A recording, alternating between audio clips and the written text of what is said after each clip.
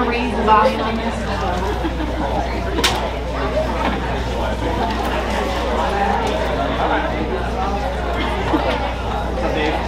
What up?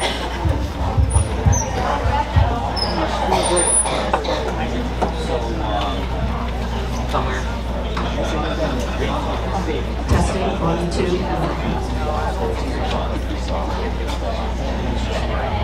Testing, 1, 2. Can you give me a wave if you can hear me in the back row? A little higher. Testing, 1, 2. Yeah, that's way better. Thank you. See, it was already worth it having you here. I'm so appreciative.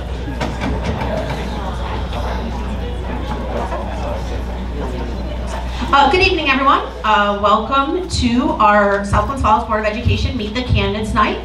My name is Christy Knorr, Superintendent of Schools, and Kevin Petrell, Assistant Superintendent of Business, are going to spend the first about 15 minutes of the programming reviewing the budget, which all of you as voters will be acting on May 16th, along with picking 3 of these candidates out of the 5 tonight.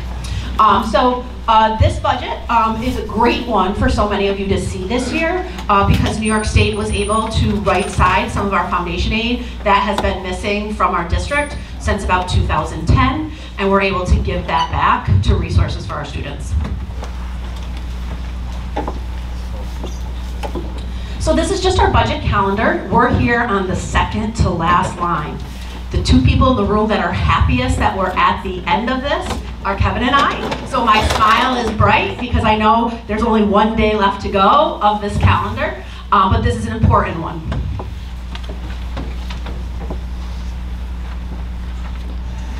I'm going to turn it over to Kevin. I do like numbers as an old math teacher, but I'll let Kevin do the heavy lifting of how he got to the budget we did.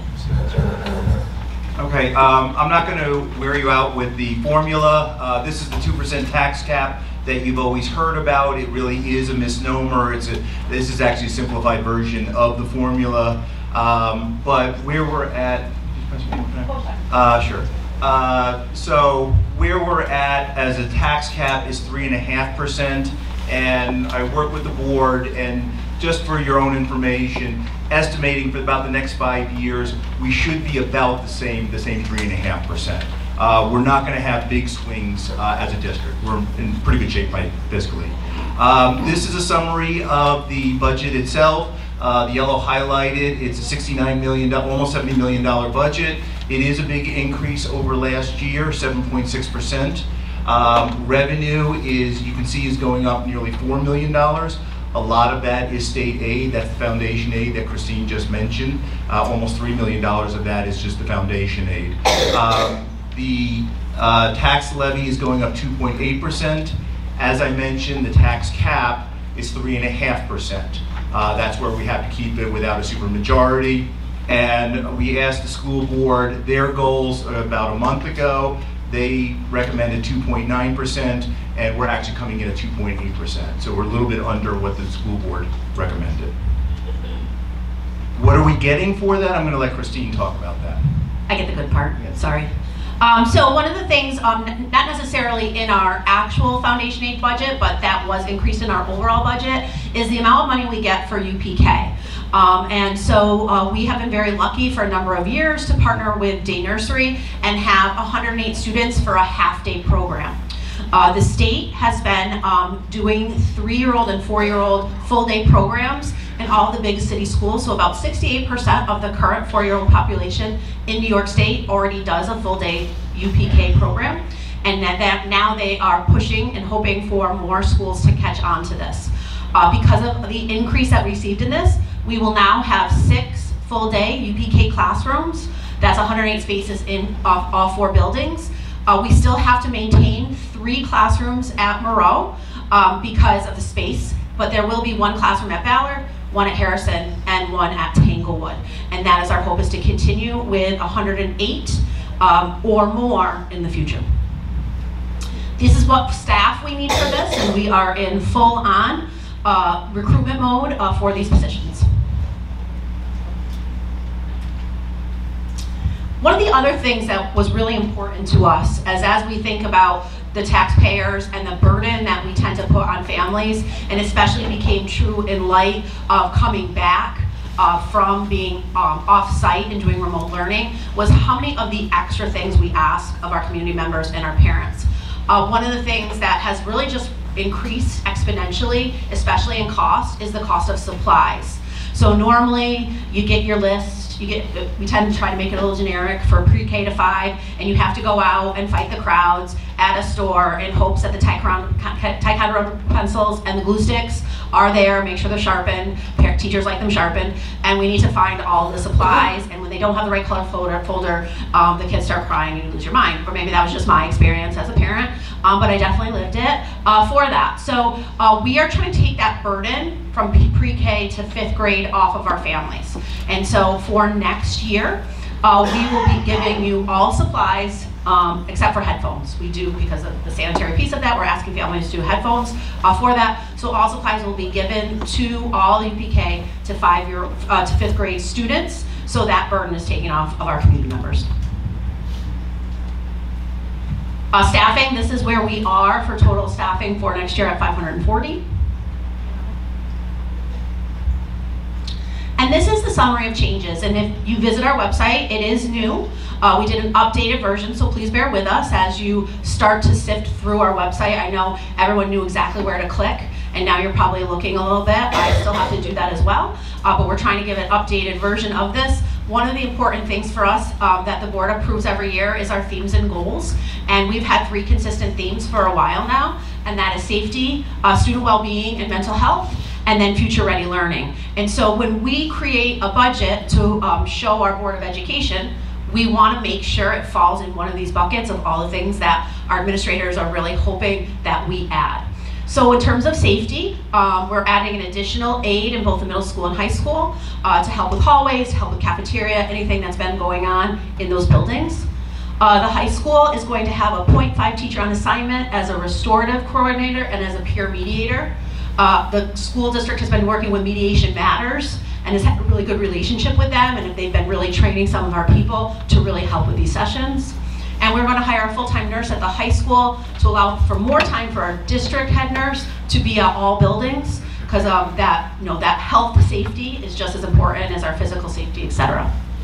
When we look at student well-being, one of the things that we have slowly added on is really special programs for well-being of our students at the elementary level.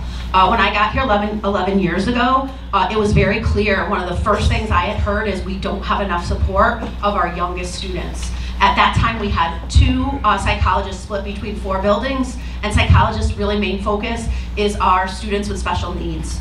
And so our principals were advocates for the elementary program for a number of years. So we added in social workers first. We now have a social worker in every elementary school. This year, we started with ESSER funds, and we're able to roll them over into our regular budget.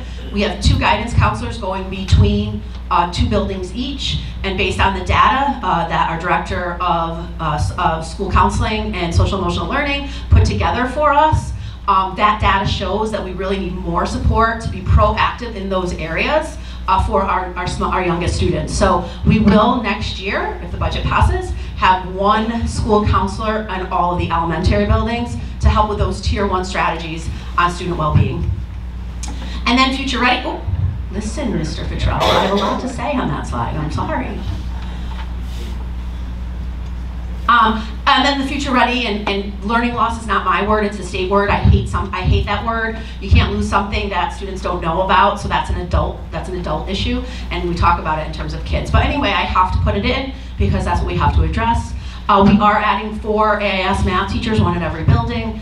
Tanglewood, having a larger population than our other 3, will be then adding an AIS ELA teacher based on the data that that building has. Again, I said 2 elementary counselors, and then 4 full-time elementary substitutes. We're hoping this assists with some of the confusion of just not having enough subs around the area. By having our own, we hope to be able to fill spaces to keep all of our special area teachers in their classes full-time. I'll turn it back over to Kevin because I see numbers. This is just a breakdown of what we have for the total budget, and I just want to highlight a few things for you. The first is the biggest increase is in instruction. I mean, that's really where you want the increase to be. That's really coming from hiring 6 UPK teachers, 6 aides, the specialists that Christine had talked about. A lot of that is coming from the salaries. Another thing I want to highlight is healthcare benefits. All year long, I knew that healthcare was going to get ugly this year, and it did. It's a 12% increase for us. This is really beyond our control. We can blame COVID, the fact that so many medical procedures were put off. They all came back last year, and we're making up for it. And really, we have no control. We just have to do it. Another thing that I wanted to point out is you'll see that the debt service for buses. What we're doing is in June we are paying off the last of the loans for our buses. So this year, when we're instead of borrowing money to buy buses, the buses is part of the budget. And so if you're voting yes on the budget, you're voting yes on buying buses. So that's why transportation is going up, because the numbers, instead of going from loans, are just going to there. With interest rates going up, it really made more economic sense that we can pay for it in cash rather than borrowing money for buses. Good news. The other thing I'll point out is at the bottom is the interfund transfer. There was a bond that's coming off. It's 15 years old. It's $177,000. So we're making less payments starting next year. That's all that is. The other thing that you'll see on where the revenue is coming from is the building aid is also negative $177,000. That's where we try and keep things in balance, that the building aid matches the bonds. So when one goes off, the other goes off, and you don't really have dips. So that's really good news. You'll see that for us, the foundation aid is a big increase, about $3 million, and that's why we're able to afford a lot of the programs that we're doing. And really, we envision that the foundation aid will continue. This will be the new normal. This is our new formula. So all of these increases that we're talking about is sustainable over the next number of years. So what does that mean for the taxpayers? So normally they break it down for a $100,000 home. I don't know of many homes in South Glens Falls that sell for $100,000. So what we're doing is saying $200,000 is a more realistic number. What that means is a $56 increase in taxes, approximately.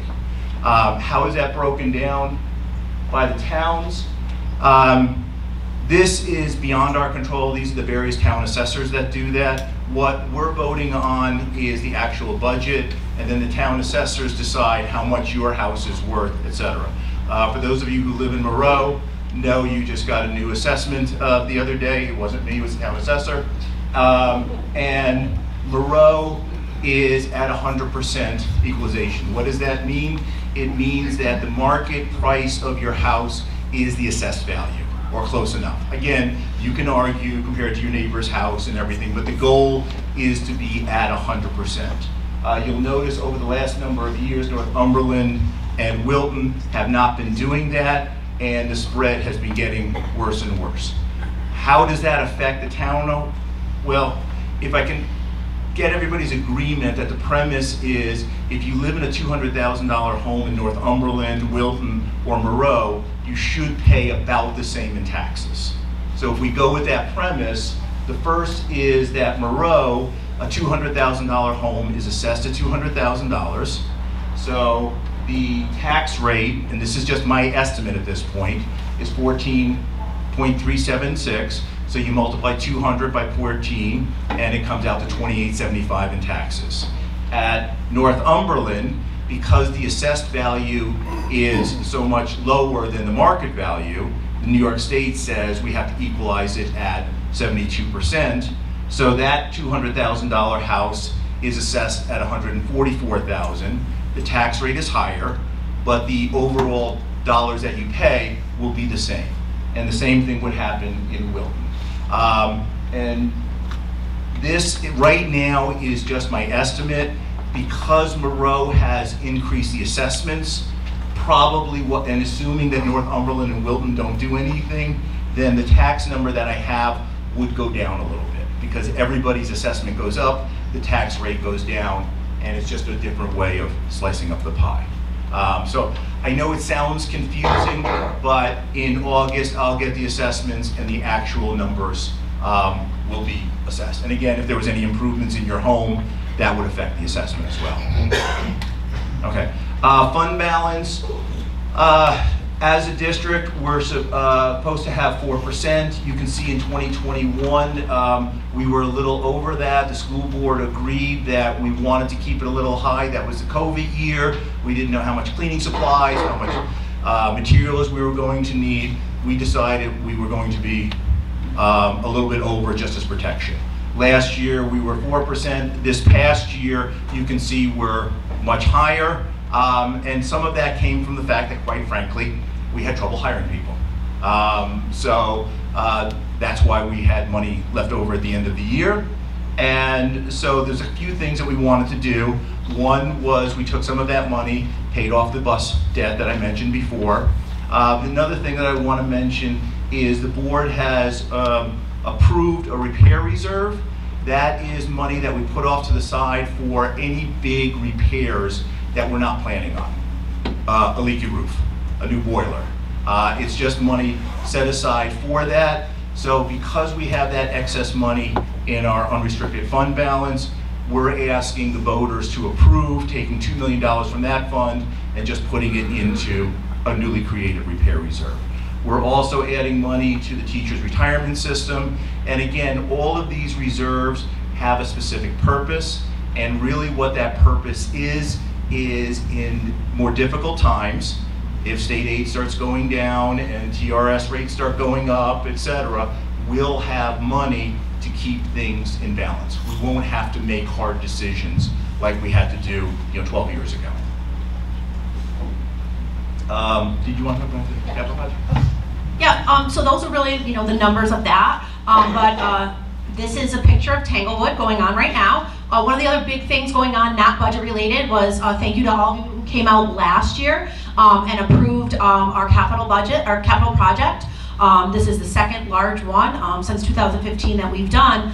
And the very first phase of this is to put at Tanglewood our new track that will have 8 lanes, our new baseball fields, and to update 10 classrooms inside the building. So they have been cutting. That one tree in the picture also went down. For some reason they didn't cut it down the first time. It looked a little weird, so we made sure to have that done. But there is a gap between the houses. We did give everyone around Tanglewood an opportunity to see what that map looked like. So those numbers are there, and this is a rough sketch of what we'll be doing there. That will be ready. This will be ready soon because we can't use it. We can't tear down these until these are ready to use. So that's summer of 2024 when we'll be starting the work on athletics here at the high school. Also in 2024, we'll be working on some of our art programs at the middle school. New LGI, state-of-the-art, different type of theater there. So more to come, and I will continually update the webpage, but also update here if you want to come to meet the candidates night next year. We will also, that's a little plug, so I get people to actually hear all these things, it's so exciting.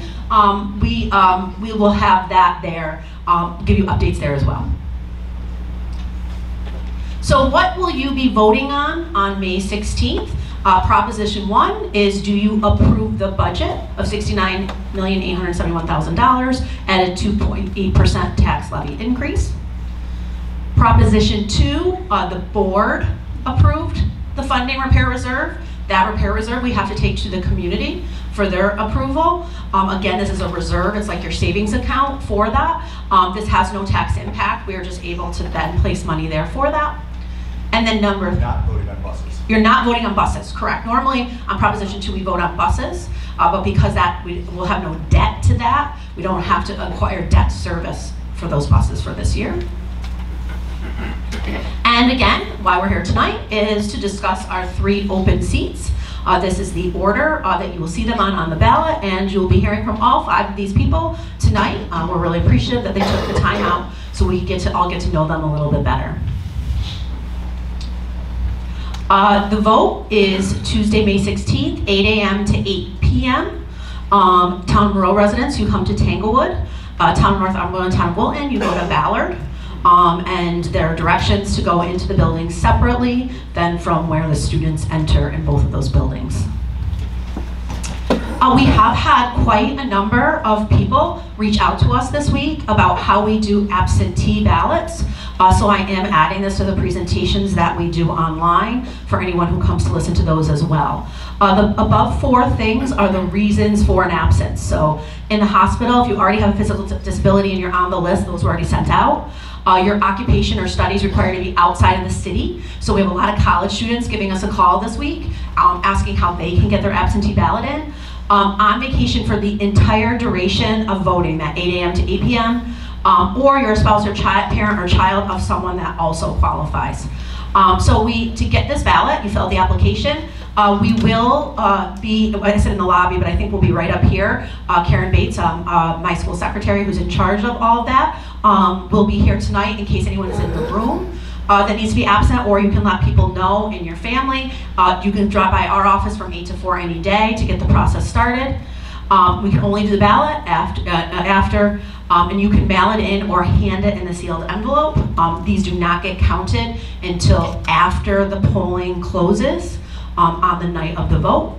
And that will only count once it is confirmed that you are a registered voter. So that is really how you get absentee ballots. Communication, obviously this is one of them. Get out, tell your friends. Kevin and I are doing 3 online sessions. I used to go around and try to get community members to come, and it was always hard because of sports being changed all the time and different activities being canceled at this time of the year. So we've tried to make it convenient. We have a Zoom link.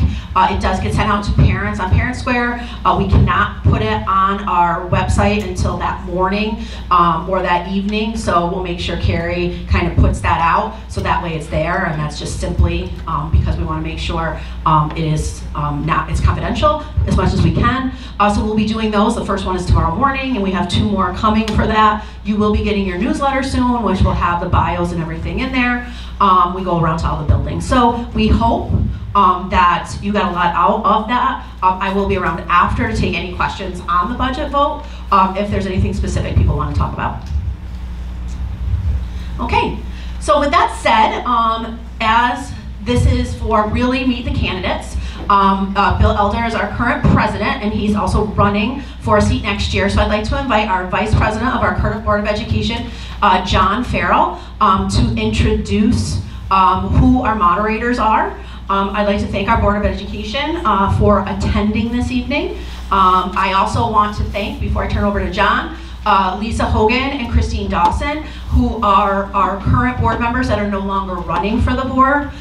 We have a 9-person board, and everyone takes an important role in what they do, and they've really worked hard to make policy better and to make things better for our students.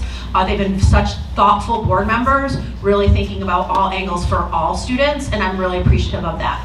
So thank you, Lisa, and please tell Dr. Dawson when you see her that I acknowledge that too. And now I'll turn it over to John for the introductions. Thanks. Thank you, Christine. And thank you everyone who came out tonight. Thank you to the candidates for putting themselves out there for everybody. And a special thank you to our moderators, Linda McKinney and Barb Thomas. And thank you to our timekeepers, Janice Burns and Shelley Backman. And I'll let you get to it. Did you all get red cards? Who has the red cards?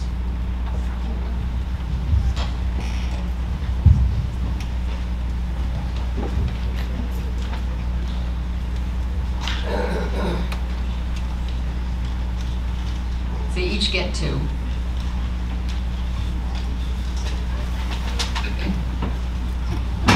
you think we were trying to trick them? I'm just kidding.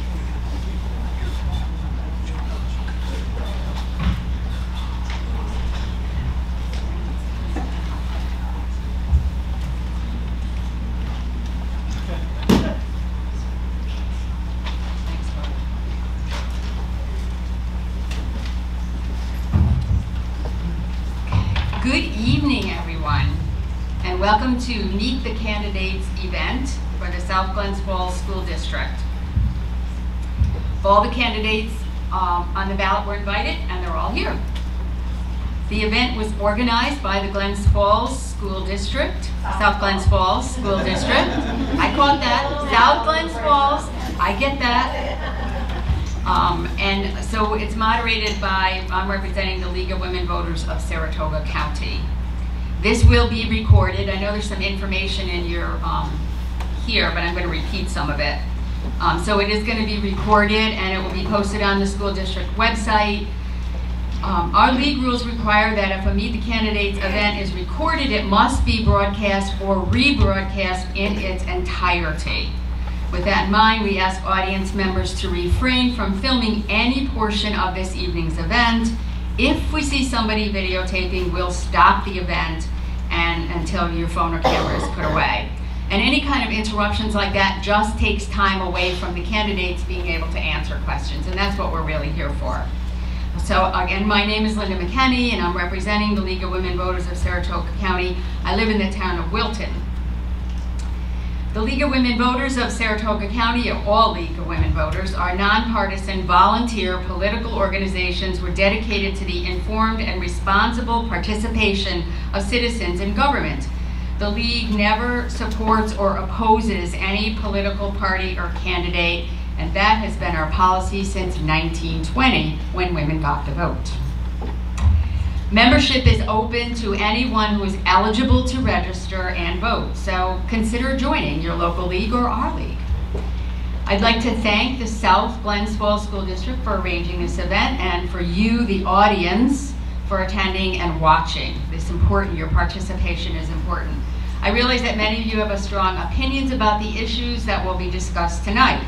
However, I will insist that the candidates in the audience treat each other with respect. Please refrain from cheering, applauding, making comments, or otherwise interrupting the proceedings. Any disruption reduces the time the candidates have to answer questions. And we have 5 candidates this evening, and also we have a lot of questions that all came from you. We want to give them a chance to answer as many questions as possible. So with that in mind, I'm going to ask you any applause just at the end, after everything's all done. That's when we'll take applause. We have received questions from the public, and then we review them. The league reviews them for redundancy, and also questions of a personal nature. So we want to make sure the questions are ones that all of the candidates can answer, and a question is not directed at one person. Also, the candidates have been encouraged to answer all of the questions on, there's a website called vote411.org, which is a pretty awesome website. For any election, you can go to that website, you put in your address and your zip code, and it will deliver to you whatever candidates are running in whatever election it might be, and you can get more information that way. So we've invited the candidates to answer questions, and you can, so that'll be more information in addition to what you're going to get this evening. Those don't go there right away though, because we need time for them to answer and get them up there. So I'd say a week or so before the election, all that information should be there. Vote411.org. Let's see. So candidates, this is your opportunity to let voters know your stance on all the topics and how you will address issues facing the South Glens Falls schools. Please do not waste time tearing down or labeling your opponents. Deal with the facts. In your closings, do not put your opponent on the spot with no chance for a reply. So we have 2 timers sitting up here this evening, and they're going to hold up signs for the candidates when they're progressing through whatever they're saying or answering. So a green sign means you have 1 minute left, a yellow means you have 30 seconds left, and red means time is up, and you'll hear a bell. Can we hear the bell? Okay, time's up. All right.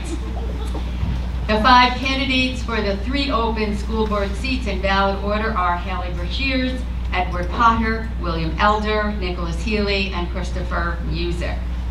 So now it's time for their opening statements, and they have drawn lots for their order. And so the order will be the same for opening and closing, but as we go through the questions, we rotate the order. So people get different opportunities to be first answering questions. Okay? So, all right, are you all ready? Pardon me? Start your engines. Rum, rum. Okay.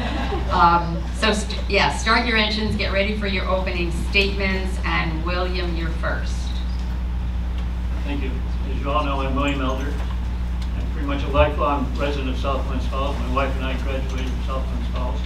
Our children attended South Glens Falls, and we have a granddaughter attending Oliver W. Winch Middle School. I've been privileged and honored to serve on the Board of Education for 20 years now. I had a break in service in 1998. For the last 12 years, I've been the school board president. We have a total of 5 grandchildren, 1 great-grandchild. Unfortunately, they don't all live in the good South Glens Falls School District. I attended college at the State University of New York in Cobleskill. I worked 47 years in healthcare, 35 at Albany Medical Center, and 12 at Bassett Healthcare, and I retired in 2010 as Director of Information Technology. As being a part of the board, I've had the opportunity to serve our community and our board in different panels for the Saratoga County School Boards Association, Adirondack School Boards Association. I've got 1 minute to go. And I'm currently on the awards committee for the New York State School Boards Association for the Champions of Change and the Dyer Everett Award for a leading school board member in the state. I've also presented on panels, New York State School Board Association for President's Academy, and have attended several sessions where I've represented our school district meeting with Elise Stefanik, as well as her officers, and also with the State Education Commissioners. And thank you.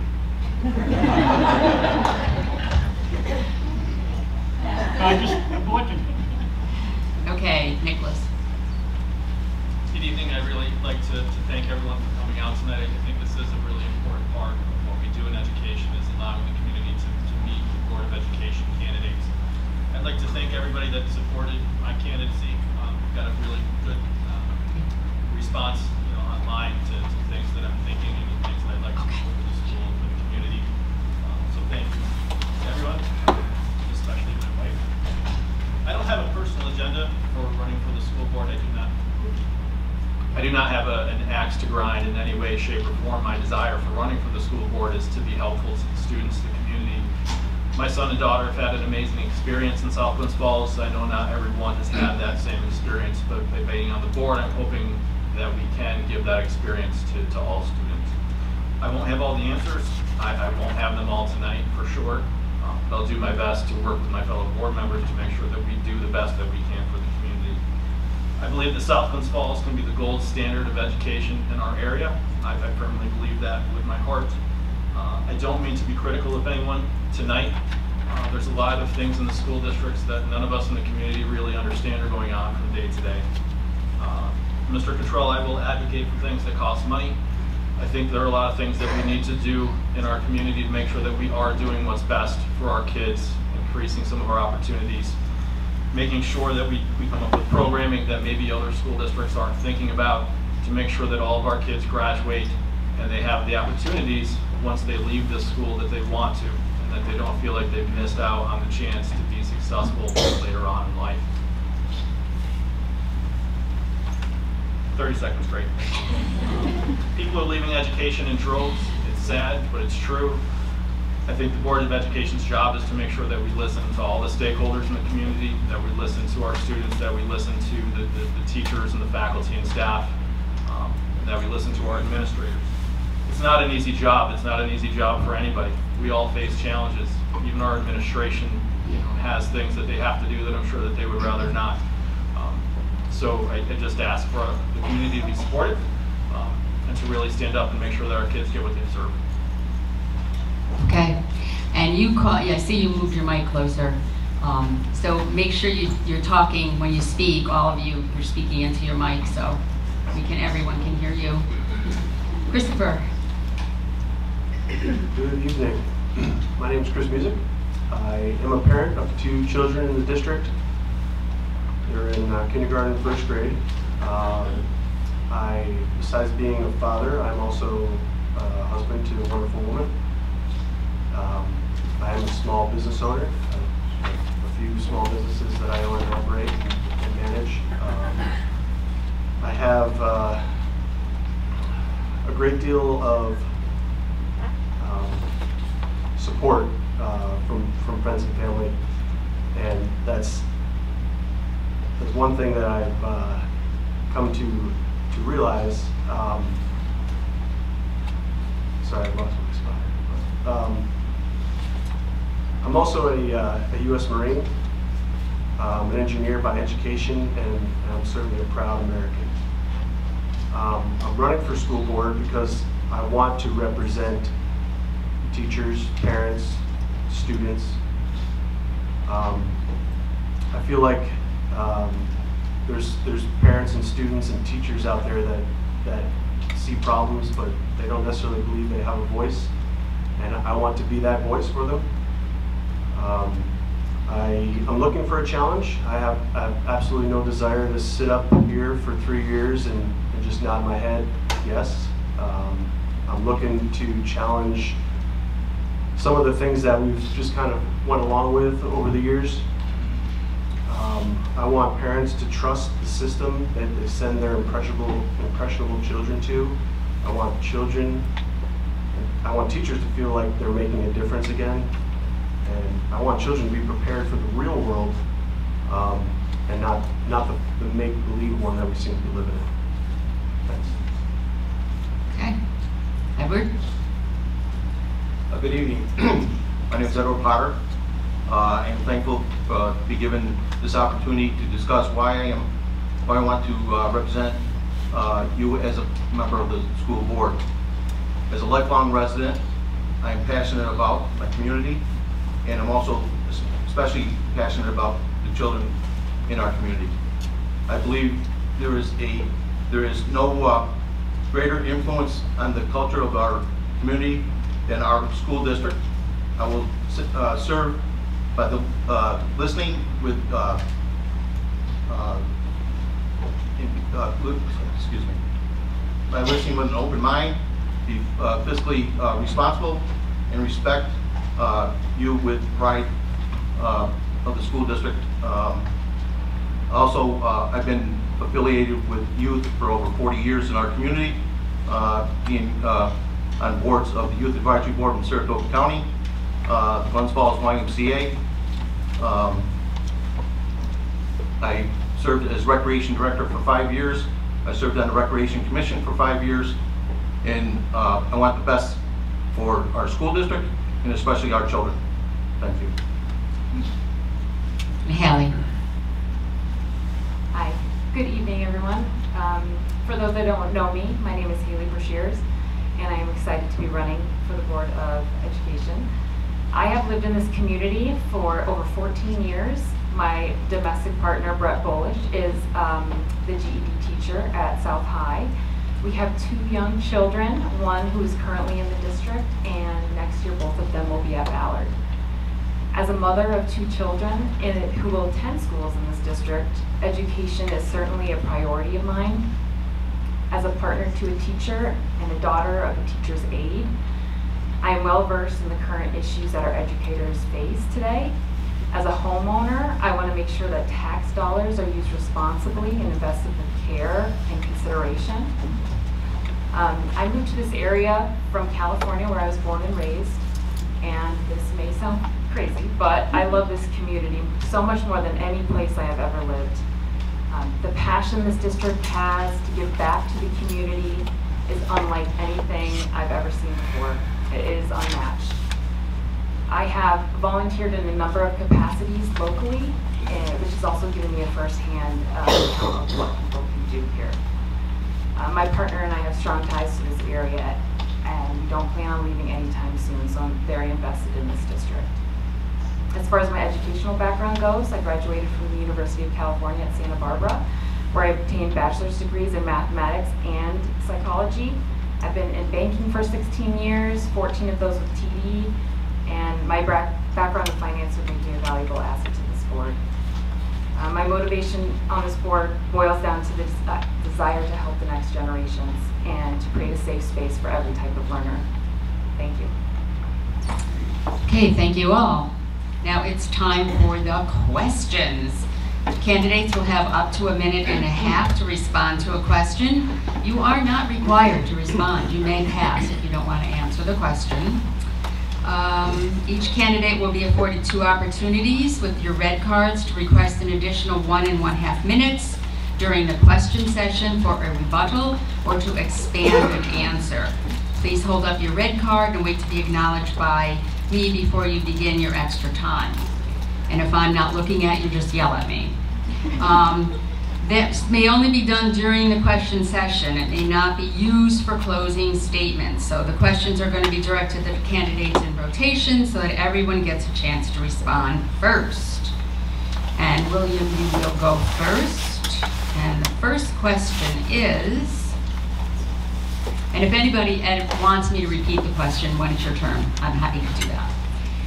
What do you see as the most pressing district challenge for the 23-24 school year?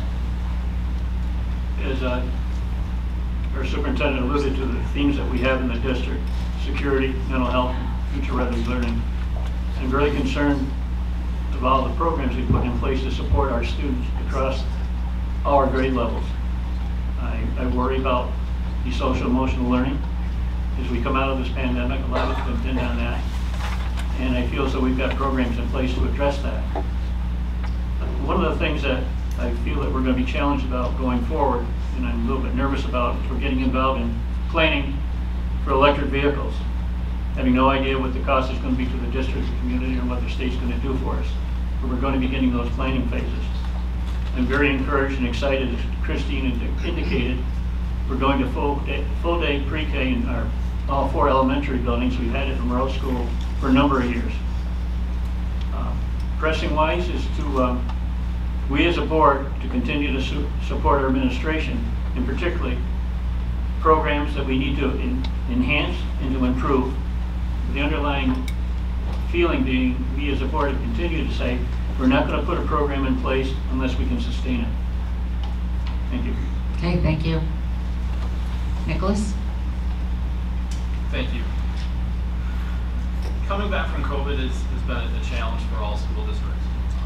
I think one of the things that we all struggle with has definitely been having, I think an increase in some of the behaviors in our school districts. And again, I don't blame anyone for that. I think we are just in a difficult time.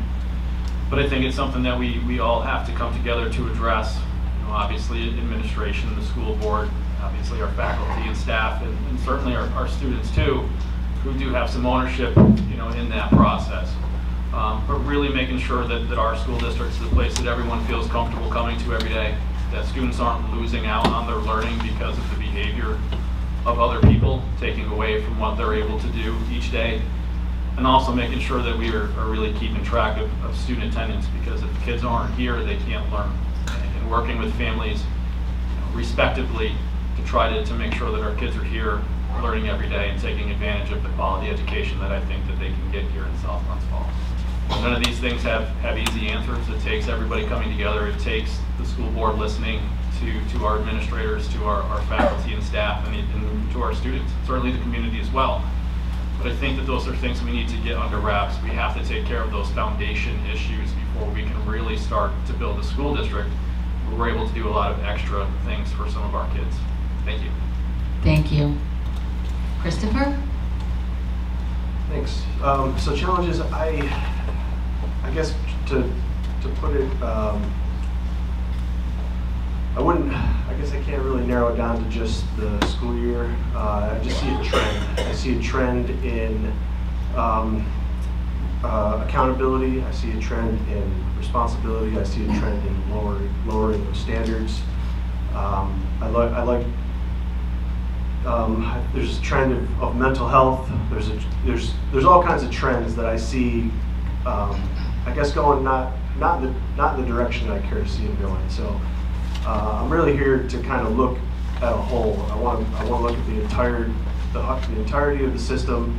There's a lot that I have to learn about how the system works, the ins and outs, but from what I observe as a business owner, as a parent, as a citizen, I just don't like the trends that I see. So I guess I could get more specific, but I don't think I have time. Just to use up my time, I guess I'm also concerned about the budgeting, and again, without knowing the intricate details, I'm sure to get digging into why are the some of the budget items that I saw today, I can't tell. I'm certain that you can't tell what those actually include. So I'm looking for a little more detail. Okay, thank you. Edward. Being part of the COVID team, or the purchasing the PPE products and stuff for the school district, I noticed a lot of concerns that I see with the education systems, where the kids lost a lot of time in the education system with the Zoom. My concerns were the kids that were on the Zoom, if they all were on the Zoom or not on the Zoom, so it put us behind the 8 ball with the education system. So I'd like to see if we can get everybody back up to speed. That means everybody in the school district helping out each other. We work together as a team, as a board, administrators, teachers, and help the kids get back to where they should be at this point in time. Thank you.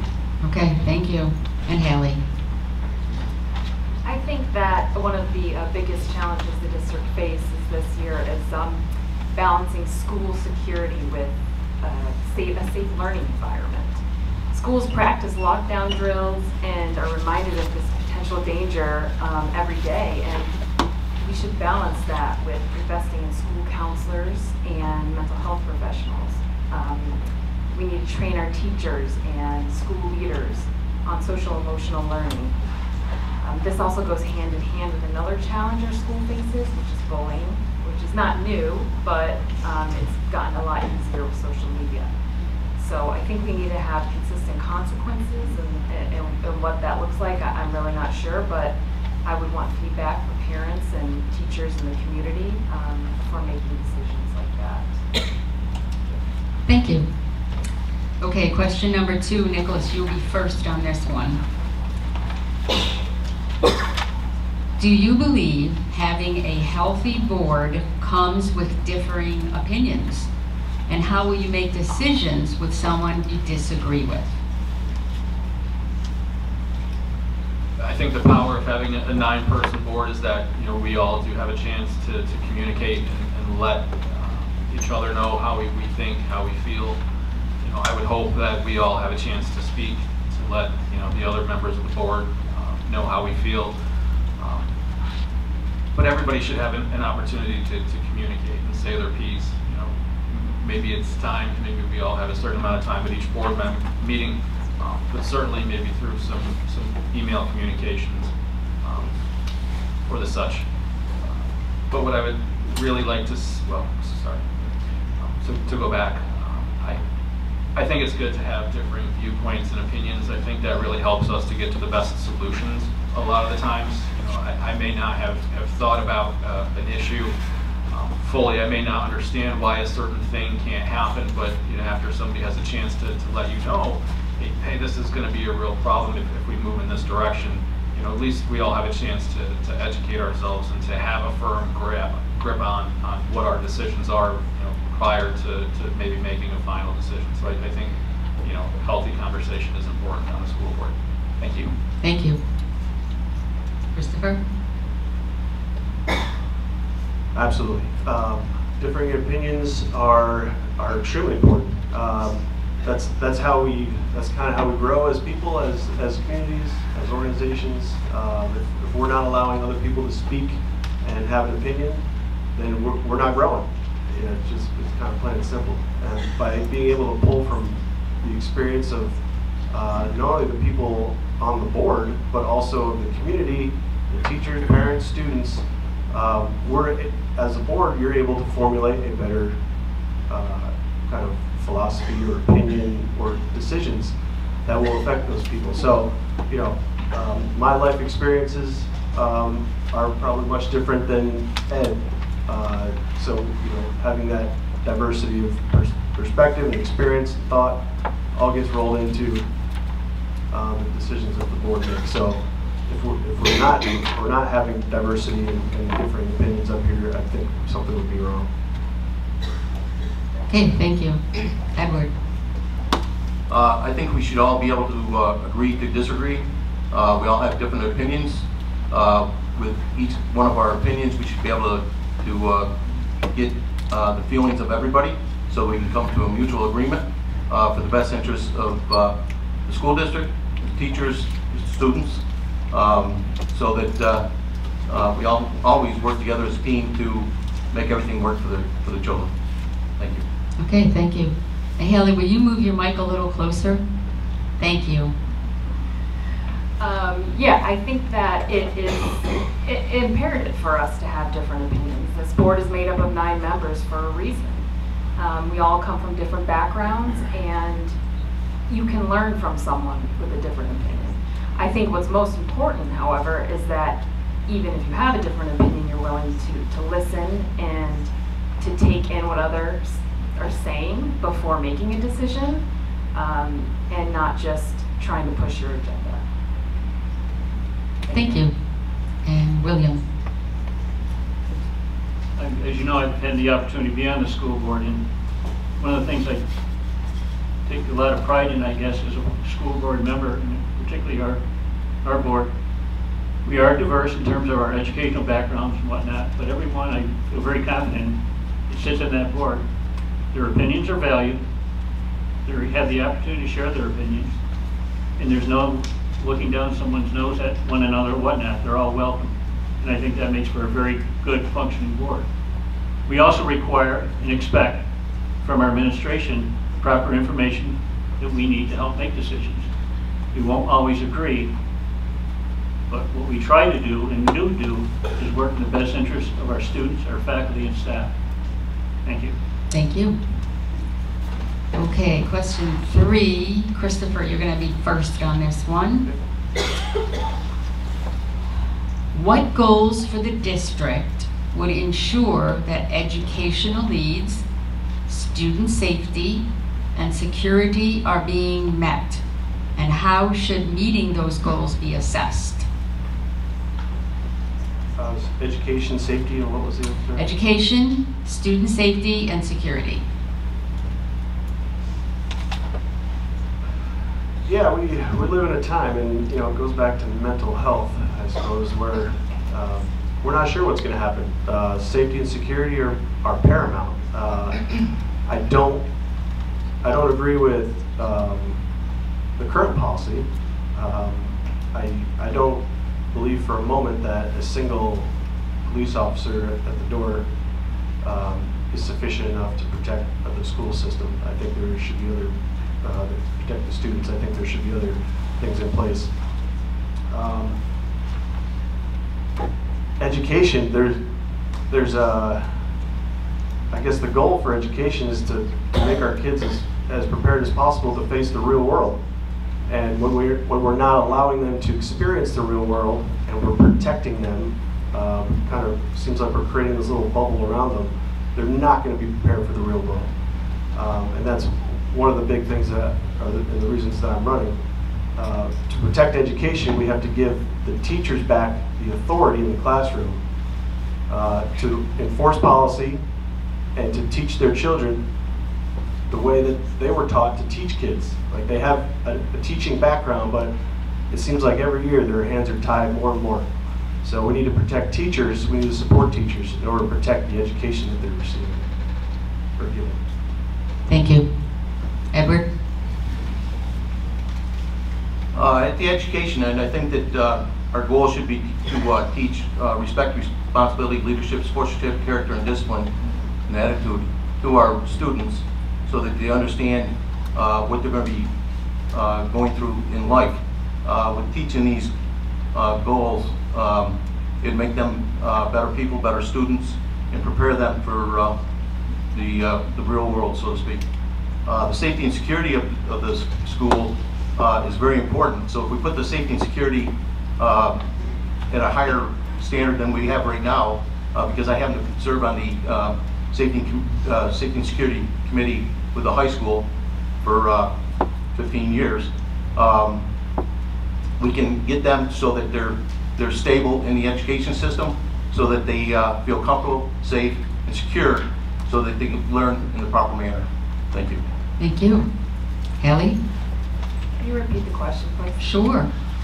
What goals for the district would ensure that educational needs, student safety, and security are being met, and how should meeting those goals be assessed? Well, yeah, again, school safety is one of my top priorities here.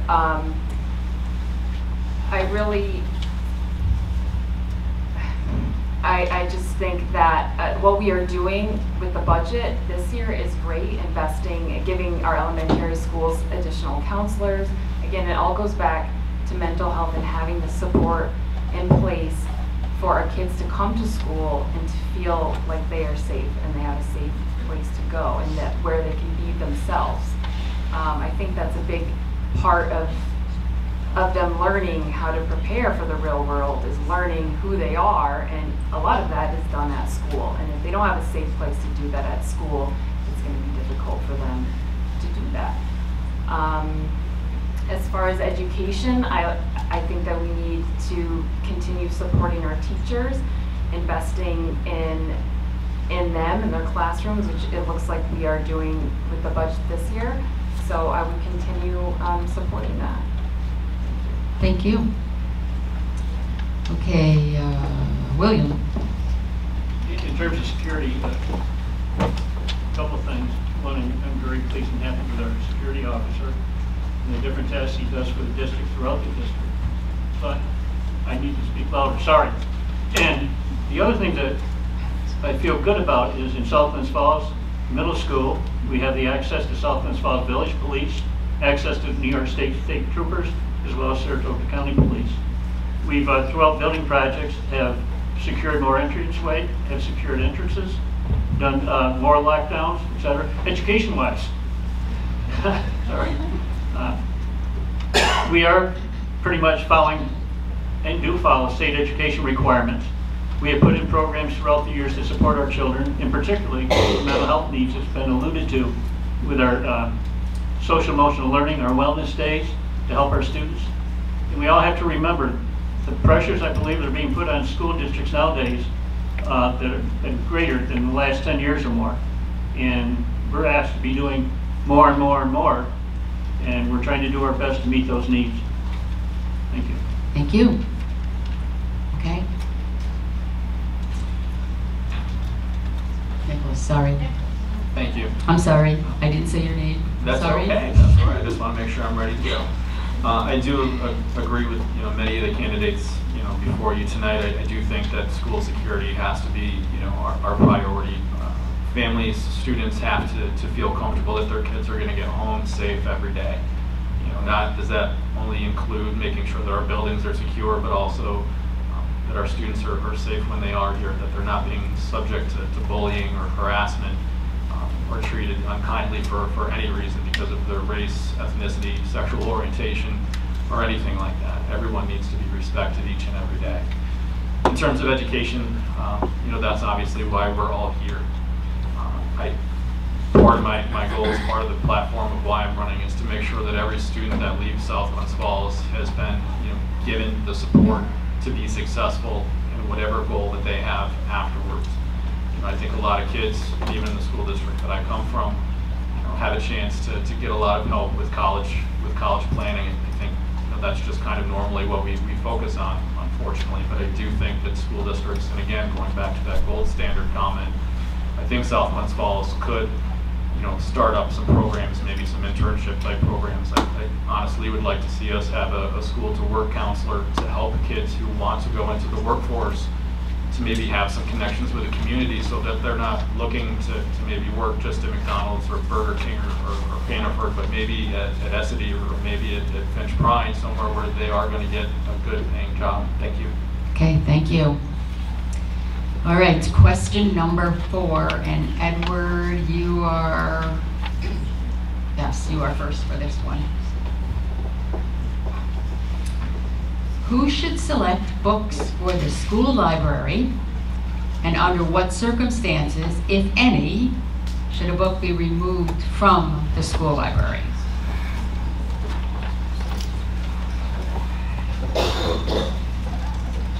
I think the teachers, the English teachers, should be involved with selecting books along with the librarian. And also they should be, as a team, decide whether a book should be removed or not removed, based on their ability as a teacher that understands what they've got to do in the English class, and the librarian themselves. So I would let them make the decisions themselves for that need. Thank you. Okay, thank you. Hallie? I think, yeah, the librarian and teachers should have a say in what books are selected for our library. If there is a concern about a book, someone in the community or a parent has a concern, I think that should be brought up and discussed with administration, and then that decision can be made from there. But I think that we should entrust our teachers and librarian to do the jobs they were hired to do and select the material for our students. Thank you. William? In terms of book selection, we need to leave it up to our professionals.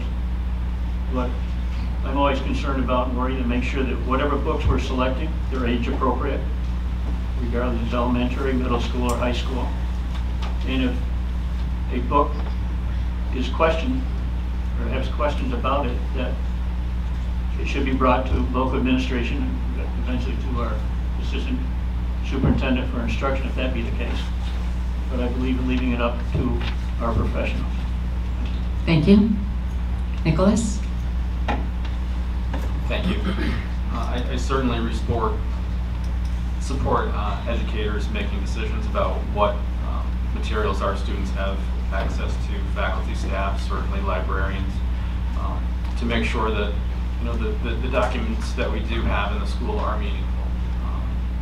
I certainly wouldn't be in favor of anything that was hateful or bigoted.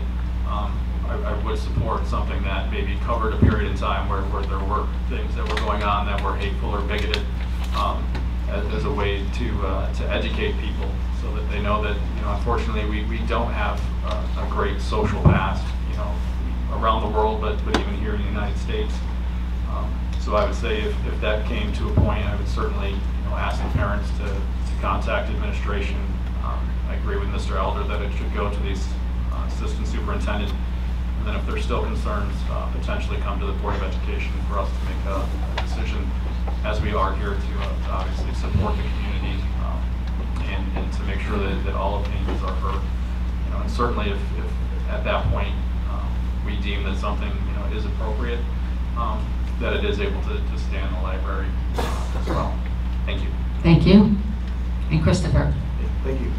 So I propose a kind of a collective committee, if you will, between teachers, librarians, parents.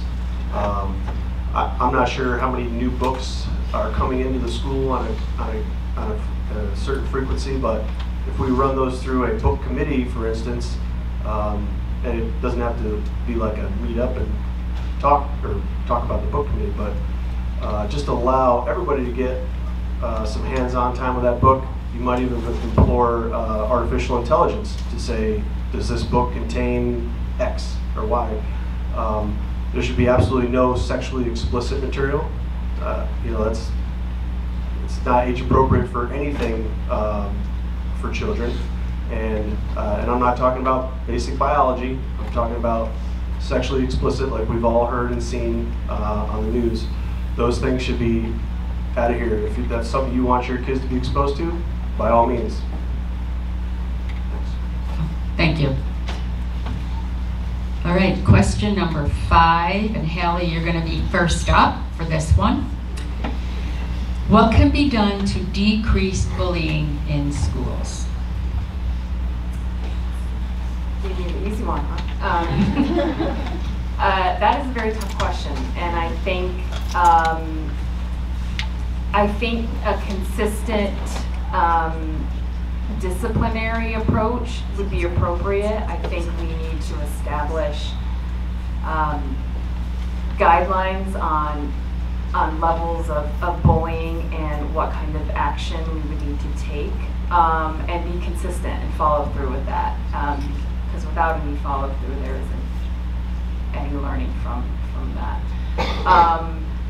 But that is something that I think should be discussed with the community, parents, teachers, and we all agree on a course of action.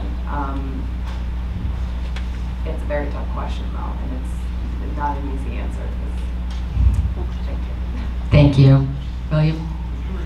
Sure. What can be done to decrease bullying in schools? Wow. I didn't ask the question. I think we as a district are doing our best to address that. A lot of this is things that happen in social media outside of school hours. A lot of this takes place in social media after school hours. Things we put in place and been doing for the last couple of years, been engaging our teachers in professional development for trauma studies, learning how to address trauma, which would be bullying and whatnot. We put in restorative justice practices in the middle school and the high school, where we have student team leaders that I believe it has helped cut down on some of the frustrations and the issues that we've had. However, we've had, like any other school district, particularly now, a lot of issues with kids based on the pandemic. They haven't wanted to come to school, getting back into that. That's been an issue that we've been trying to address as best we can. Part of that in the budget, we're adding additional aides in senior high school and middle school to help with monitoring students and whatnot. But Hallie said it's a difficult topic, and I think we're meeting it head on and doing the best we can, providing the resources. Thank you. Nicholas? Thank you. I think probably the most, the way that we'll find the best result for tackling bullying and other behaviors in school is certainly by trying to have, you know, an appropriate SEL curriculum. Some of them that I've seen just aren't practical, unfortunately. I think you have to have an SEL curriculum that kids can respond to and can see the value in, and especially at the younger grade levels, to really teach kids about tolerance, you know, that people are all the same, you know, in their hearts, that just because we have differences doesn't mean that we should treat somebody differently or have a hateful opinion of who that person is. You know, that's just things that unfortunately, you know, kids aren't born with. Those are things that kids are taught to have those opinions, which certainly makes me sad. But you know, certainly at the senior high level, it becomes a little bit more difficult. You know, making sure that we are doing again SEL curriculum work there, maybe bringing in people to do assemblies to say, hey, these are some things that we need to do. I think some of it comes just from people not understanding what they're saying and how hurtful those things can be. So educating people to know, you know, you really shouldn't say that. You know, it's something that really hurts someone's feelings and makes them feel less and doesn't make them want to come to school. Thank you. Thank you. Christopher? Thanks. I know this isn't a popular statement, but I think we have to acknowledge the fact that bullying is natural to some degree, right? Every one of us has had children or is a child to some degree. We see toddlers bickering back and forth, they fight. It's what adolescent minds do when they get together. They don't know how to handle their emotions, they don't know how to handle certain things. That is part of the learning process. Let's let's first acknowledge that by suppressing those things as kids grow older, if you try to suppress nature, it usually pops up somewhere else in a different form and sometimes unexpectedly, right? We've learned that through farming, through all these different things. When you try to squelch nature, there's always a consequence to that. So again, depending on ages, depending on the severity of the bullying, I believe there should be consequences, and that's another thing that the school system seems to be lacking is like fitting consequences for bullying. And I know bullying has taken on many forms over the years, different than when I was in school, but you know, there has to be equal punishment for the acts of bullying, again, depending on the bullying, and categorizing bullying according to age and severity will all be important. Thank you. Okay. Nicholas has a red card.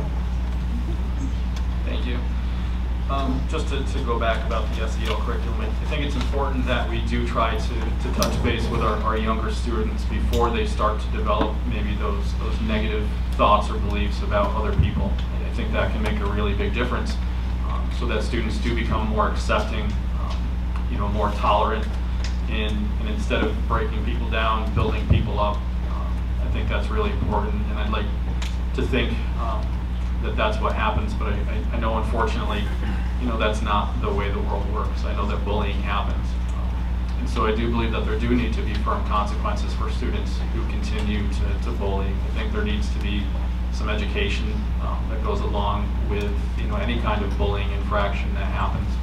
And if it continues, certainly to see about getting law enforcement involved, to reach out to the district attorney's office and say, listen, we have some students that we're really concerned about who are making poor choices and are taking away from the educational experience of other kids. And that's something that really disappoints me. Again, I know that it's commonplace. I know that it happened when I was in school. I would just hope, that as we all grow up, that we start to make good choices, that we try to teach our kids to be good people.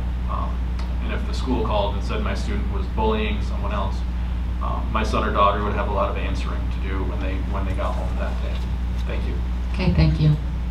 And Edward. Bullying isn't really new. It's been going on for years. As a recreation director, we had several services through the county, and what we did is married up some of these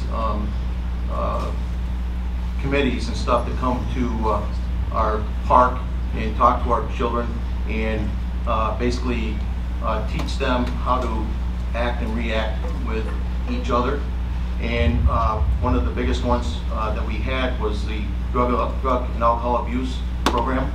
And I think if we work together as a community, as a school district, and as a recreation department, I think we should all put our thoughts together and make it work. Because back then it was a lot of drug and alcohol abuse problems, and these programs work extremely well at the park with our children. And I think there's still services at the county level that we should look into and see if we can marry up with them to have them come and talk to our administration, the board, or whatever, to see if we can come up with personal solutions. Thank you. Okay, thank you. Yeah, I thought you had that in your hand. Yes. Just real quick, one thing I neglected to mention, I just thought of. We've instituted a program called Open Circles, which we use in the elementary schools with our faculty, get together with their students, beginning of the day or whatever, sit down and talk about just stuff in general. Are you all right today? Is there any issues? And I think that'll pay great dividends, opens children up, feeling safe to talk to that trusted adult. Okay, thank you. Go ahead, Christopher has a red card. Thanks. I just wanted to use this question, take this opportunity to just. So we've all been adolescents. Our parents have lectured us. We get lectured from school. As adolescents, we challenge those things all the time. So as if you could sit a kid down and say, don't be mean, don't do this, don't do that. But it's not until they do it that they're going to learn not to do it, right? They have to experience those what I call life lessons. They're best taught by life, and you can't teach a child some of these life lessons. It has to be experienced in order for them to learn, and that's kind of that's why I see the fallacy in some of this social emotional learning, is that we're trying to tell them how to act when they have to learn how to act. That's part of school. That's part of putting kids together. That's part of growing up and learning. Okay, thank you. Alrighty, the next question, William, you're up first for this one. Civil Service Employee Association members make up 50% of the district staff. How will you address their concerns? Well, we as a board, we participate in negotiations every 5 years and do our best we can to address those concerns. The other thing we as a board rely upon is our administration to work with not only CSEA but our faculty association on a regular basis to discuss concerns and whatnot. And if there's issues that need to come to the board, they bring them to the board. I'd say the biggest part of it is when we get to having negotiations. That's it. Okay, thank you. Nicholas? As you said, South Glens Falls has a tremendous amount of faculty and staff here on campus. I think it's important to have open lines of communication. I don't think that the best things that are for our students or for our school district happen, you know, if we try to put a barrier between us, and certainly, you know, our support staff, our faculty and staff. I would like to honestly see, you know, representatives from both, you know, associations, you know, having the opportunity to meet with leaders from the Board of Education directly. I'd like to try to take, you know, that middleman out. I want people to feel comfortable in voicing their concerns. I don't want things to kind of be pushed aside, because I think that that's the quickest way for positive change to happen. Making sure that they have access, you know, to any member of the board if they so choose. Certainly that is by no means to create any, you know, issues with administration. But I think that a lot of times people are afraid to say things because they feel like there are going to be repercussions for them bringing up issues or bringing up topics that sometimes are just uncomfortable. I hope that doesn't happen here in South Glens Falls, but I would certainly like to see a much more open line of communication between the board and between employees. Thank you. Christopher? Could you repeat that? Sure. Civil Service Employee Association members make up 50% of the district staff. How will you address their concerns? Yeah, I've talked to a few of them. They're concerned about their pay, which I had no idea what they're getting paid. They could go work at McDonald's and make more. It's kind of sad. You know, I understand there's some issues there, but they don't feel like they're needed here, and I think they've even been told they're not needed here straight to their face. And so that is obviously not going to keep people here. It's not going to keep good people here. So I think treating people with respect and, you know, having, again, giving them authority to do their job. You know, when there's aides in the hallway and they're not able to enforce policy, what do they want them to do? And then they don't feel like they're needed. The administration may not think they're needed because they're really not doing anything. So it's just kind of a snowball effect. Thank you. Edward? Being part of that group, being a building service supervisor, and also a lead building service supervisor for the school district, dealing with all these employees, they are a little disgruntled. It seems like that right now we're having a hard time keeping people on board to do these jobs. One of the things that they brought up to me before, because I have to be the vice president of the CSEA, is the fact that at the end of the year we have a retired superintendent come in and speak to us, and he does one heck of a talk, and he also says that without the support staff of everybody that's there, from the aides to the custodians to the cleaners to the bus drivers to whatever, that the school can't operate. So they basically think that people don't look up to them as somebody that's needed in the school district. I think that there's several different things that we can look at to make things happen, which I bring up to the board from the standpoint of looking at how we can handle the payroll, how we can handle the insurance, so that we can make things work for. You've got to use your red card, yes, right? Please. Continue. To make it work so that we keep these people happy, because right now, like Kevin had mentioned earlier with the budget, that we don't have enough help in dealing with these different situations of money and how their feelings are, and basically training them for their position to make sure that everything's going right. I think it'll help considerably, but it would be something that discuss with the board and the administration to make things work. Thank you. Okay, thank you. Hallie.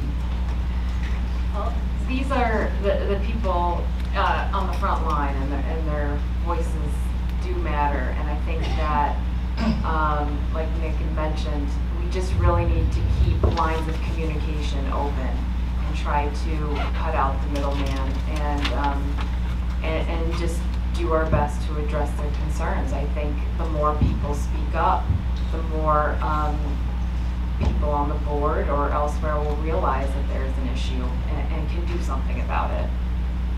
Thank you. Okay. Go ahead, Nicholas. He's going to use his red card.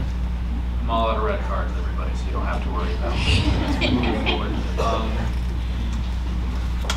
I think, certainly some of the people on the stage, it's not a stage, but brought up some really good points. I think a lot of the people who are, maybe if we're looking, at aides, assistants, custodians, I think school districts sometimes really drop the ball when it comes to training those people. You have somebody who comes in, having passed the civil service test, and that's great, and I'm pleased that they don't mean anything, by that, but to put a teaching assistant in a 6-1-1 classroom with students who have oppositional defiant disorder, people who have autism, and certainly there's different levels of that, or some other behaviors, and expecting them to be successful doesn't make a whole lot of sense to me. So really committing to training, potentially over the summer for those people who are interested. I certainly wouldn't mandate that anybody do it, but make sure that those people feel comfortable, before they go into some of those classrooms, and have the skills that they need, not only for themselves to feel successful, but I think to actually help our students be successful as well. Thank you. Thank you. All right, the next question. Nicholas, you're first. You want to take some water or anything?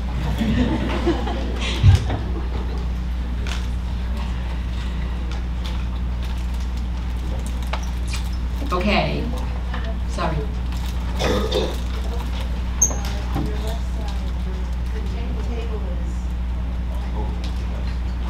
Oh my goodness. Wow.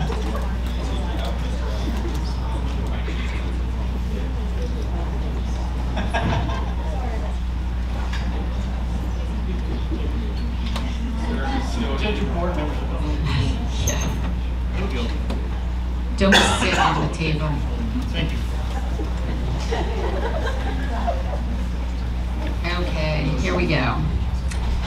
How can special education programs be improved or expanded within the district?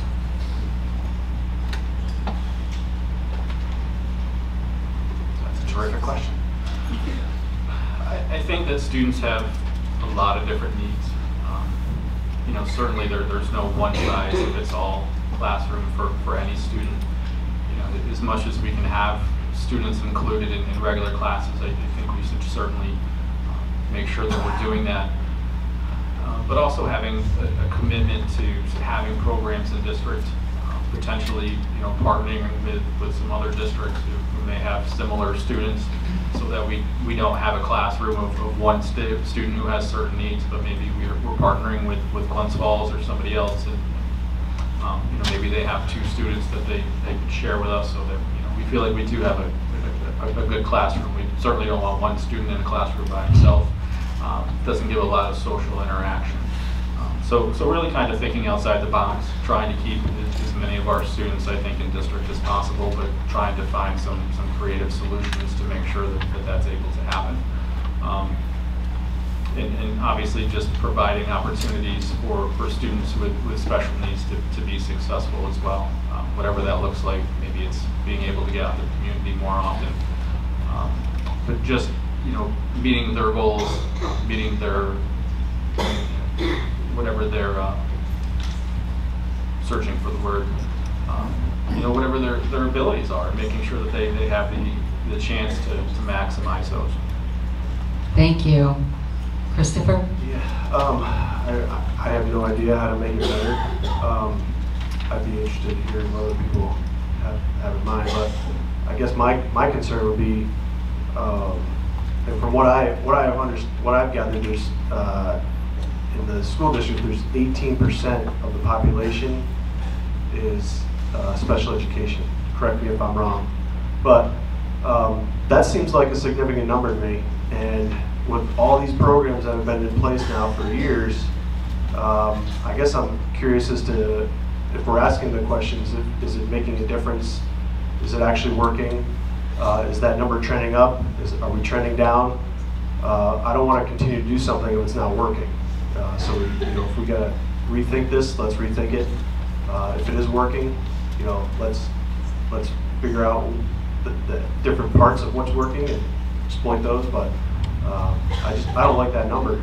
You know, again, correct me if I'm wrong, but I've heard it's 18%, which is a huge portion of the population. And I guess that's all I have. Thank you. Edward? I want to make sure that all the students with the special needs are taken care of in their own special way, so that they can go out into the real world with the knowledge they have and the experience they would have with their conditions.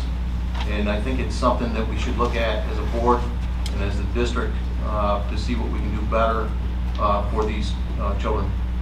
Thank you. Okay, thank you. Kelly?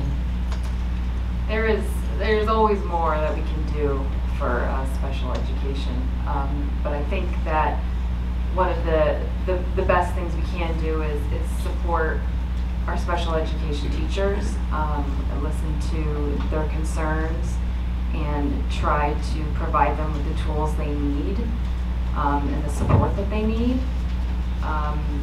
I think also by investing in early childhood education, we might be able to alleviate some of these students that are in special education later on.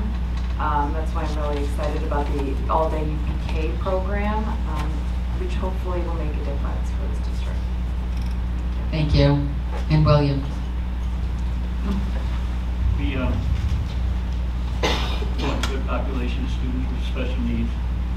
But one of the things we undertook this past year is we've had an outside agency come in and review our program, make recommendations to make improvements. It's a difficult population, working with IEPs and 501 programs, trying to keep up with that. I think we do a remarkable job. We as a board get these reports at every board meeting in terms of special ed. We don't know who the students are, whatnot. But I've always found it very interesting in terms of all the cases we have and the issues so many children have. And some of the comments the parents made is interesting. But from a district, I'll repeat myself, we've done a review, we're making improvements, we're making changes, and I think we're working very hard at meeting these children's needs. We also send children to BOCES for programs, and we have partnered with Glens Falls and other schools to share programs. Thank you. Okay, next question is going to be the last question before we go to the rapid fire. And let's see, Christopher, you're going to be first up on this one.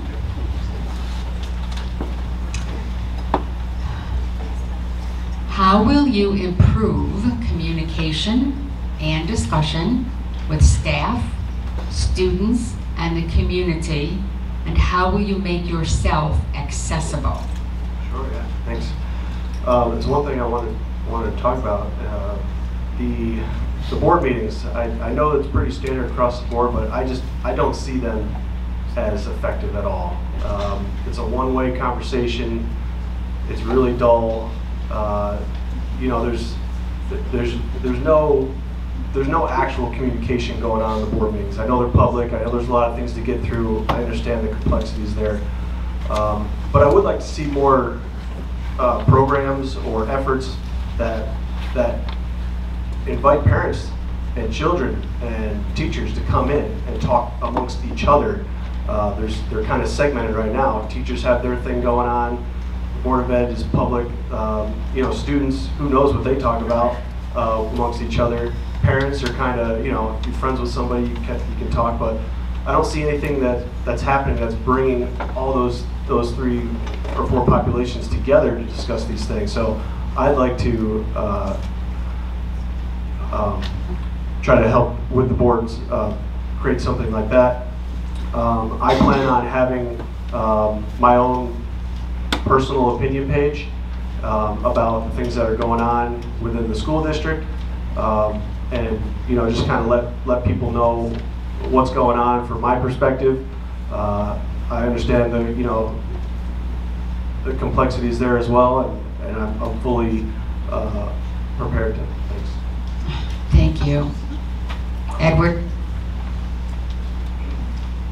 As a board member, we are being elected by the people, the parents, the community, to represent them, and I think that and I think we have it with our school district email.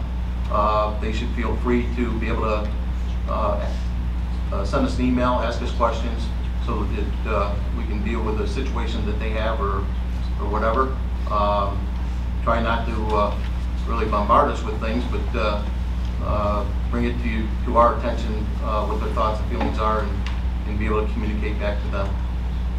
Thank you. Thank you. Kelly?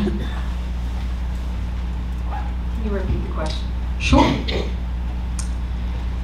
How will you improve communication and discussion with staff, students, and the community, and how will you make yourself accessible? Thank you. I am not entirely familiar with how the board meetings go. I think that, you know, I think that having an open forum available for anyone to come and speak their mind is great, but I think that, as Chris alluded to, maybe we should have some sort of program that gets staff and parents involved more and have some more communication with the board. As far as personally accessible, I would be open to talking with anyone. I think that's a really important part of this position. I'm here to serve the community, and that is what I would like to do. So, thanks. Thank you. William? Communication is an interesting topic. It seems like the more we do, the less it works. We have engaged Capital Region BOCES to help us with our communication efforts. We've used tools like Thought Exchange, etc. The typical protocol that we've used is if one has questions, you talk to your teacher, you talk to your principal, you talk to the superintendent. We as a board have to remember, we act as a board and we don't act individually. I would entertain anybody's questions, be more than happy to. but I may not be having all the answers. You have to understand that we need to do it collectively as a board, and we need to work with the people that the board hired to run our district. Thank you. And Nicholas. Can you repeat the question one more time? just so I Sure, can try to hit sure, on it's a everything? long one. How will you improve communication and discussion with staff, students, and the community, and how will you make yourself accessible?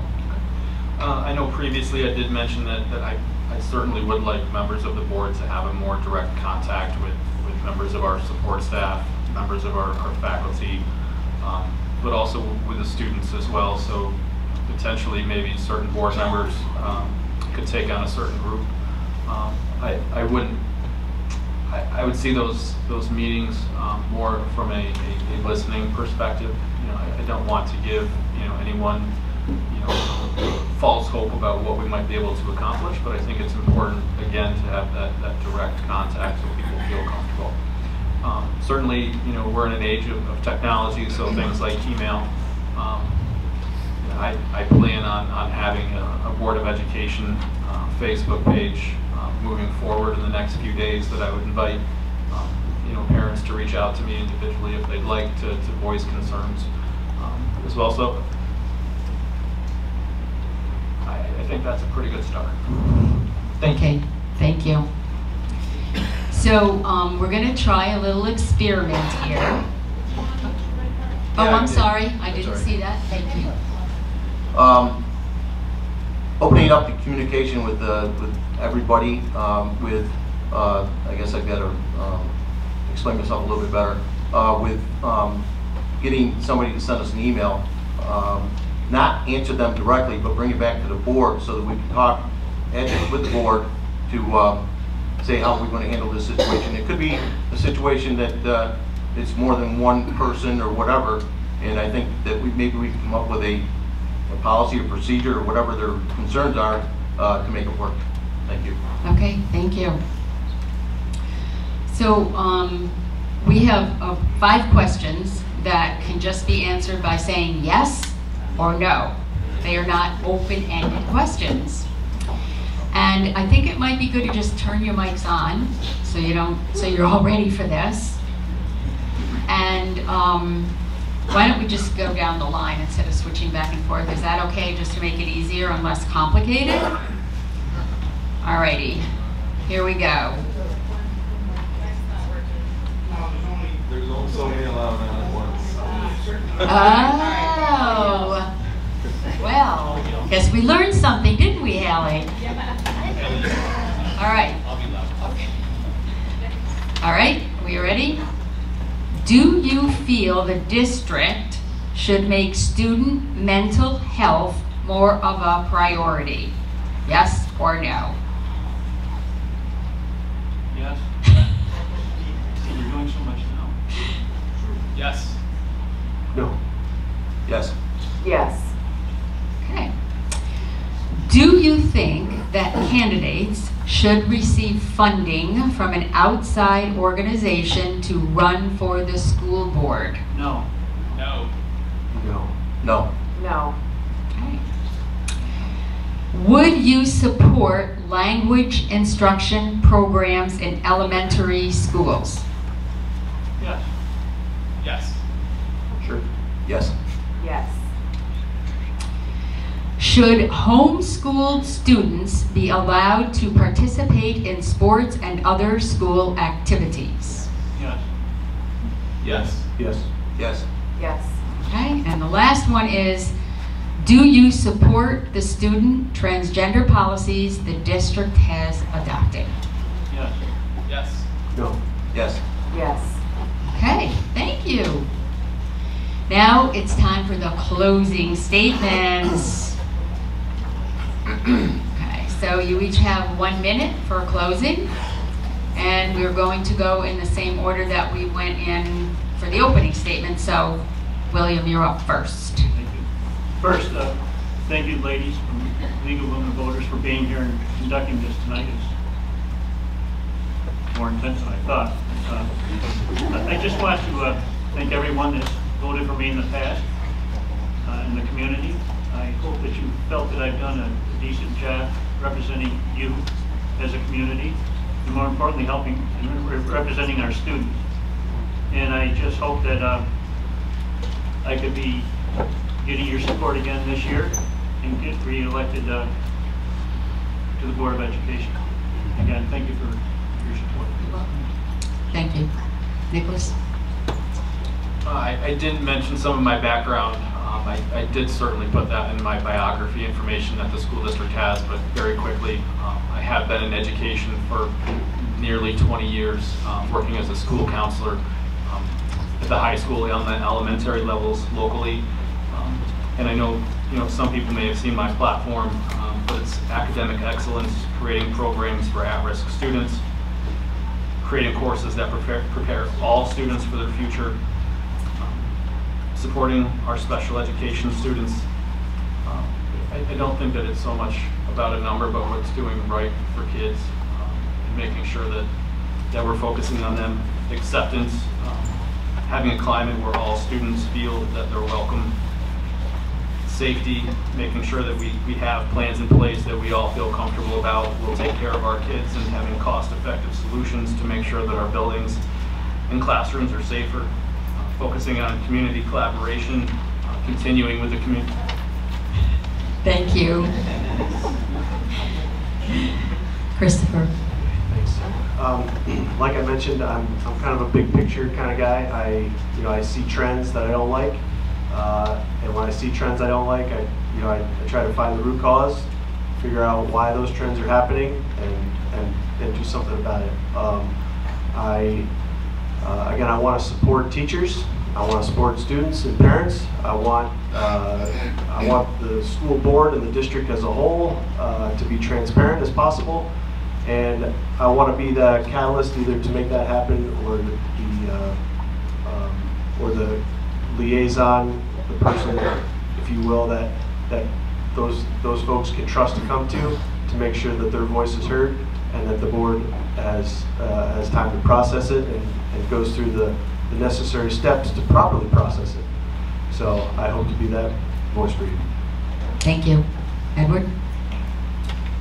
I'd like to again thank you again for this opportunity.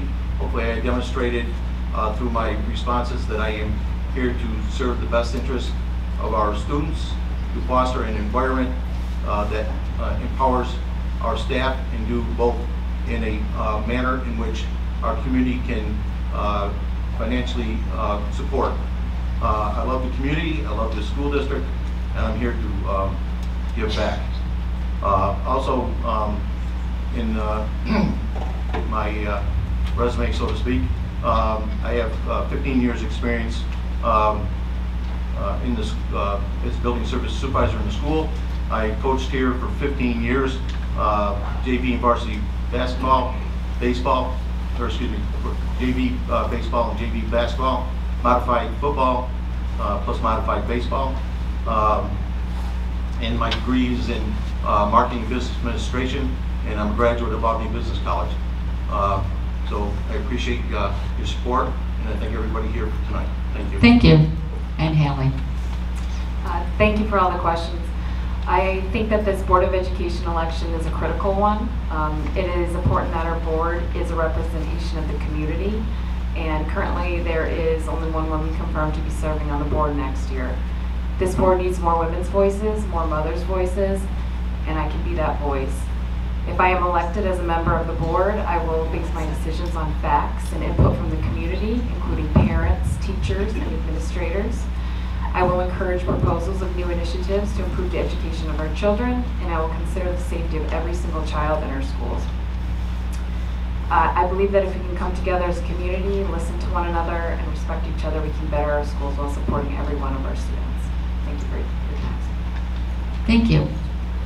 I want to thank all the candidates for being here this evening and helping to educate your voters. And I want to thank the audience for attending and learning more about the candidates. I also want to recognize the fact that everyone followed the guidelines that we asked for, and we definitely appreciate that. And so give yourself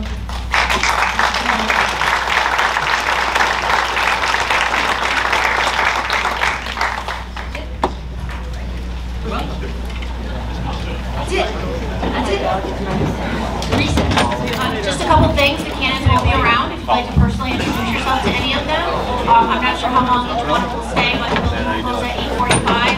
If you can't be present, you can absentee ballot. Please consider your name approach and help me with that.